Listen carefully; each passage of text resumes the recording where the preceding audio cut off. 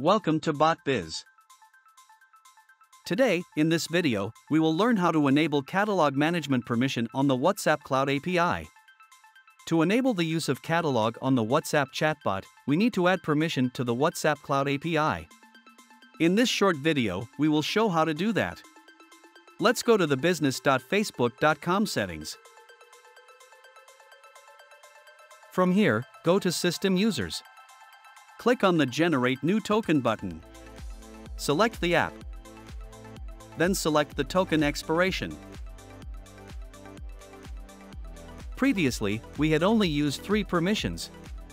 Now, we will add the catalog management permission. Then, click on the Generate Token. To utilize the catalog feature on the WhatsApp chatbot, we need to use this new token to re-import the WhatsApp account on Botbiz. Copy the token. Let's use the new token to connect the WhatsApp account with Botbiz.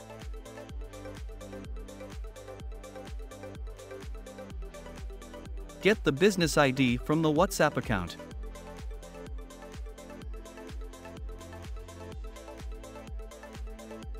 Paste it here. Click on the Connect button.